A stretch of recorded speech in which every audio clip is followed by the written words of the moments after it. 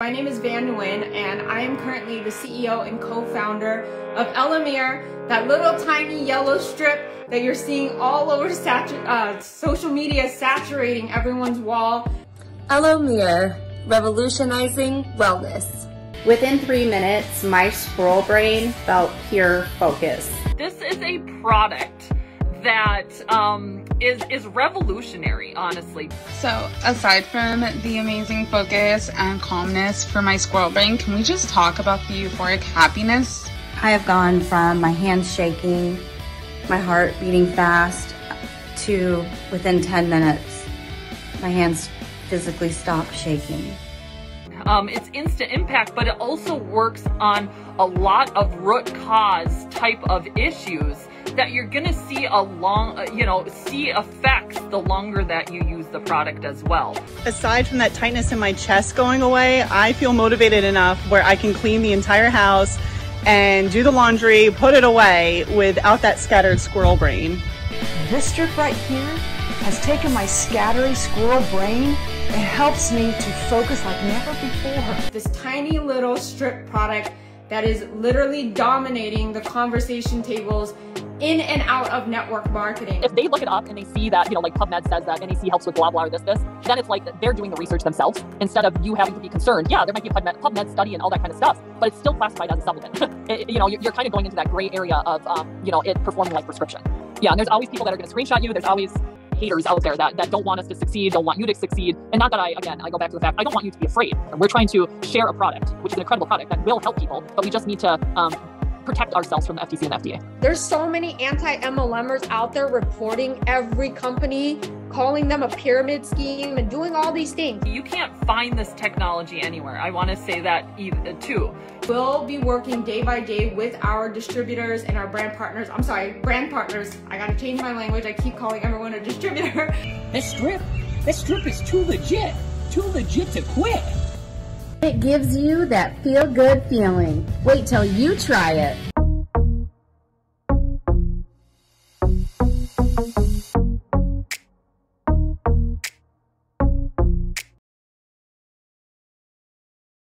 Hi folks, welcome to my channel, or welcome back. My name is Kat. I'm a licensed registered dietitian nutritionist, and on this channel we like to focus on weight neutral focused approaches to health, as well as diving into scammy and, in my opinion, unethical nutrition related businesses, products, mostly nutrition related MLMs, and other fear-mongering nutrition claims. Today we are chatting about one of the newest supplement related MLMs called ELOMIR. We're just going to do a quick rundown on the product, some of the claims, talk about some personal shade that I have with one of their new distributors. And so if all that sounds good to you, let's go. Okay, so remember in a previous video that I did a couple months ago, there was a lady who basically took everything from a private group chat from people who were creating content around Black Oxygen Organics who wanted to be part of the chat. This person took that information, took it to people like the MLM police, who was originally trying to pit creators against one another back when the main anti-MLM YouTube kind of issues, drama, whatever you want to call it, whenever that happened. We were talking about the backstory about that, and this person took that information to the MLM police. The same lady who tweeted out threatening to report me to the board of dietetics because I said that Mombi's tweets were going to make some anti-vaxxers, general people in the woo hemisphere, upset. The same person, the same lady who randomly left our boo chat, told me that she was going to be a pariah, and then began saying that she was excluded and pushed away when she left on her own doing. The one who I'm not going to name because I'm not going to give any free promotion to that person. The one who said that she was leaving MLM because it was toxic, who also said this about anti-MLMers. Well, that same person has joined ELOMIR because it's not like the other MLMs, and recently called anti-MLM activists this on a recent ELOMIR video chat. I'm not going to say the word, I don't know how YouTube, if they flag that word or anything, but basically if you are just listening, it rhymes with the word scarer and ends with ist. So the fact that she used that loaded word for people who are involved in consumer advocacy is just so problematic and concerning. Using that word when people are being unalived by violence in mass amounts, very recently too, it's not just very concerning, but it really downplays very real threats to people's lives, human lives. And so to use that word just so nonchalant is really scary. Okay, so after recording this video, I was informed that this person put it out on their social media that they have contacted the FBI and is inviting people, if they choose to call them, to use the keyword anti-MLM and give their experience about, I guess, anti-MLM activism. Yeah.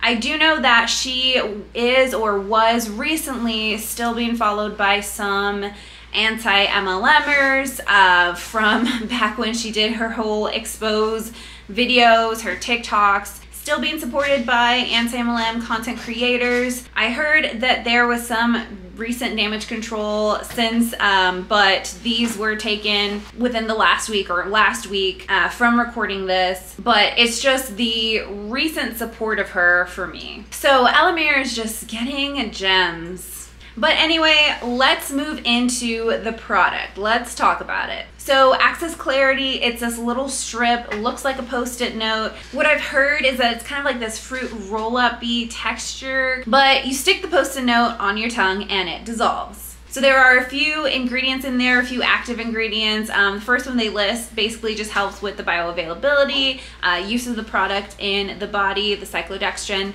But the main three ingredients are thiamine conjugate, so water-soluble vitamin B1. We get sufficient amounts of B1 in a variety of our foods, including legumes, fortified grains, meats in general. Having that's one of the reasons why having a variety of dietary intake of food is important. But we typically don't see deficient amounts, especially in places like the United States and Canada, places where this product is being sold. There are some groups of people that have a higher, let's say, risk of getting a B1 deficiency. That'd be people with some eating disorders, alcohol dependency, some people who have had weight loss surgery. That's why they're taking specific supplements afterwards, prescribed by their doctors. Some people who use diuretics, or also called water pills. Other groups of people, typically those people are going to be followed by their doctor. They're going to be made aware of that. For the general public who has a variety of intake,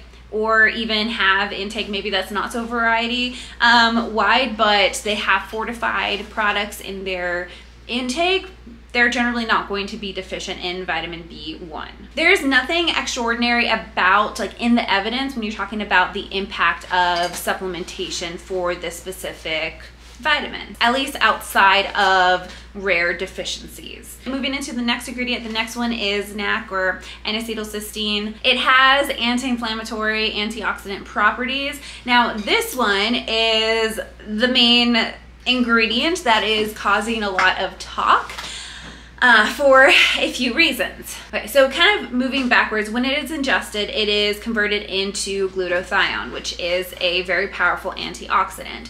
And so that's kind of the purpose, or why they're using it. That's why you see this in supplement forms and people taking it, because of that glutathione. And that glutathione, you can have supplementation for that specifically, but a lot of people will use this form of it because of bioavailability, because of the being stable, more stable. So that's why we see it in this form. So this product has been used in a variety of cases for specific things like cystic fibrosis or like chronic obstructive lung disease. It's generally going to be safe at the normal, like, supplemental intake. Toxicity typically occurring when it is like in an IV, very, very high amounts. So here's where it gets a little bit tricky. So this is a drug. It was defined as a drug when we first started having it in the United States. At that same time, it was also being sold as a supplement. Now, recently, the FDA has kind of cracked down on this because it was approved as a drug before being approved as a supplement. So I'm going to read this from the FDA's website, and I'll also have it linked down below. So earlier this year, as the time I'm recording this is 2022, the FDA announced that it is confirmed that NAC is excluded, or NAC is excluded from the dietary supplement definition under the FD&C Act because it was approved as a new drug before it was marketed as a dietary supplement or as a food, regardless of how it is done in other countries, because in some other countries it is just seen as a supplement. There was a lot of outcry from, or not outcry is not the right word, but there's a lot of people really getting concerned about this because they use that for a variety of reasons. And because of the response from the public, the FDA is actually looking at, even though it was defined as a drug, letting it still be allowed to be in supplements. Right now, the FDA is kind of looking through everything. They even stated on their website that while our full safety review of NAC remains ongoing, our initial review has not revealed safety concerns with respect to the use of this ingredient in or as a dietary supplement, and the FDA is just continuing its evaluation of the requests to basically make it be okay as a dietary supplement in the United States. So it's really up in the air right now if it will go after supplements that are still containing this. It just kind of depends on what happens, what the FDA has the final say in that. I did think it's a little interesting because people are talking about this, and of course a lot of the ELOMIR distributors are saying that, you know, the FDA is just like they're trying to take this product from people, all this stuff, conspiracies. And while the FDA is not perfect, they didn't need to do this. They didn't need to put a second thought into this. The fact that they are listening to consumers and they are looking at this product, or this they're looking at this specific supplement, the NAC, to be allowed in supplements, says a lot about how they listen. They will listen when people make a lot of noise. The fact that they are considering this product to be okay as a supplement, I think like they didn't need to do that. And so for the people who are distributors who are saying that like the FDA is just like this horrible thing, like they really didn't need to give it a second thought, and yet here we are. So we'll see what happens with this specific ingredient. If not, then they might just go to the end product, the glutathione, but we don't know what's gonna happen, but that's just something to keep an eye on. And so if anything comes up and I'm doing another kind of video update on ELOMIR, then I'll be sure to mention that. I just realized that I was talking with a little bunny in my hand. I don't know if you saw that earlier, but okay.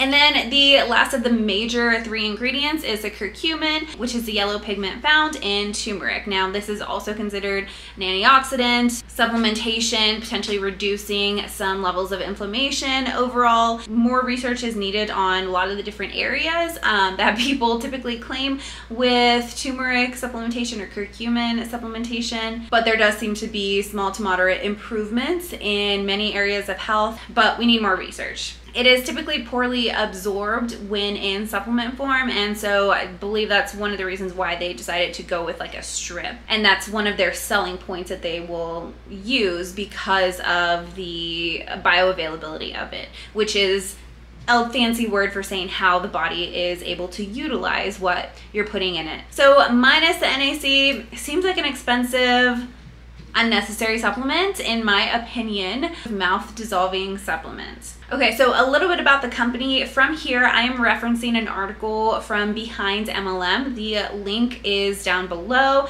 I'm doing a very brief, quick overview. This article goes a lot deeper. So the company claims that it was founded in 2021 by Tone and Van Wen. However, Terry LaCour is listed as the sole director of the company. Terry LaCour owns LaCour Enterprises, making ELOMIR part of LaCour's MLM companies. So already there is a lack of transparency about the owning of the company and who is running it. This couple have been involved in MLMs before, and according to this article, Tone was a lead consultant for a quote Ponzi scheme, and here's what Van had to say about that. If you do run into someone that says, do you know about the Behind MLM article, please don't go Google search it and click on it, because then it just rises up, guys. I was expecting a Behind MLM article about me. I knew they were going to say my husband does Ponzi schemes because we do invest in crypto. Guys, we fully disclose everything to everyone, and you can ask the OG team. When they came over to our house, I told them at my dining table, hey guys, when Behind MLM comes out, be mindful. They're probably going to say Tuan does Ponzi schemes, right? Because he does do crypto. So my whole point is we had already predicted all of this to come about. It just, when it happened, we're like, oh, there we go. We knew it was coming. We just didn't know when it was going to happen. So just letting you guys know that we were fully aware that was going to happen. And when it does come about, please be honest with people and let them know that, yes, my husband does do crypto. Crypto is very controversial in the United States. So it's funny because in this clip, she says that anti-MLM, specifically the source, the article behind MLM, will say that they do Ponzi schemes because he does crypto, but that's not what it says. It's not talking about his involvement in crypto, it's talking about that specific company. So it seems like she's kind of using the straw man fallacy, kind of creating this new argument, something that was not there. A straw man fallacy occurs when, in attempting to refute another person's argument, you address only a weak or distorted version of it. So that's what we see here, in my opinion, no further comment. This article also goes over the compensation plan, but just be aware that in order to be an active customer, you need to have a 45 PV or personal volume of product purchase per month. And to be an active brand partner, there's a requirement of 65 PV monthly product purchase. Per this group screenshot that someone sent me, you need about 2 boxes sold per month in order to be active. Your personal orders can count towards this. So essentially you're buying your status. I might be wrong with that, but that's what this person sent me, a screenshot from a group. Oh, and 1 box is $89.99. All right, so moving into claims. We love talking about claims here on this channel. We heard a lot of claims in the intro to this video, a lot of squirrel brain. ELOMIR Compliance has provided a list of terms to avoid and what to say instead, similar to what most MLMs have. One thing that I have noticed with ELOMIR in particular is that they will recommend you tell people for them to Google the ingredients themselves. Are we allowed to post graphics about studies on individual ingredients and their benefits? I would stay kind of away from that. I would just say, like, oh, research these ingredients, you know, like, oh, look up what these ingredients do. Because if they look it up and they see that, you know, like PubMed says that NAC helps with blah, blah, or this, then it's like they're doing the research themselves instead of you having to be concerned. Yeah, there might be a PubMed study and all that kind of stuff, but it's still classified as a supplement. You know, you're kind of going into that gray area of, you know, it performing like prescription. Now, I know why they're doing this. The people can see some of the claims that other places are making about the individual ingredients, whether they're true or not. You have to look at the source, right? But when you're looking at a supplement, it's not just about the ingredients themselves, but also how they work together. And so when looking at a specific supplement, it's really helpful or important to look at the data that is actually done on the supplement. I'm not aware of any kind of data study specifically on this product. I think they are working on it, so we'll see what that says in the future. But for now, to stay out of hot water, whatever you want to call it, they're recommending people to Google the ingredients instead of telling them. But we still have some claims to go over. This was in one of the groups that I'm in. Distributors are using this graphic to say that the strip may support overall calm and happy feelings, overall glutathione levels, blood sugar support, cognitive support, immune support, mood support, focus and clarity, stimulant-free energy, stress relief, gut health. So again, there's a recommendation to Google the ingredients. There's a lot of people who can find themselves within this, and especially for things like blood sugar support, I would just hate for somebody who needs to be on a certain kind of medication for like to help them stay out of the hospital if they would use this product instead of something like, let's say, insulin, and maybe have some adverse reactions. That's just a little bit concerning overall. All right, so remember in the graphic how I mentioned not to use the word pain. Here we're already seeing some non-compliant claims, like this one saying, so this little strip took my lower back pain / ache away all day, even while I was mowing the yard. Brain fog was way better better during the day at work, felt like she didn't need a nap all day. So yeah, that one's not compliant, using the pain in there.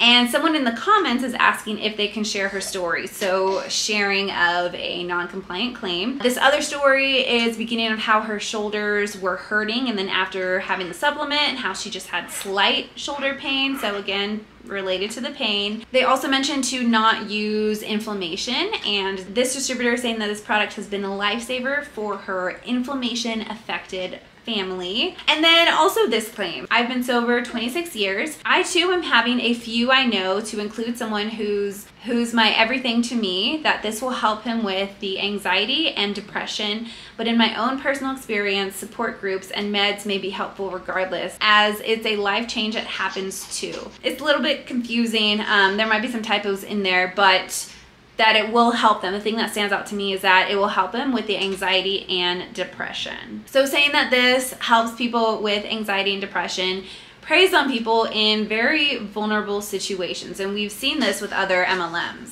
So that kind of wraps up everything so far. I will be watching the outcome of this company. I know a lot of people are talking about this company, making videos and such, so there will not be a shortage of information on this new company, but if I hear anything more, I will definitely do an update video. Have you heard of this company? Have you started to see claims from this company? Let me know your thoughts about this new company and the product down below. And that's it. I will see you next time. Remember, you can strive for health without subscribing to diet culture. All right, I'll see you later. Bye.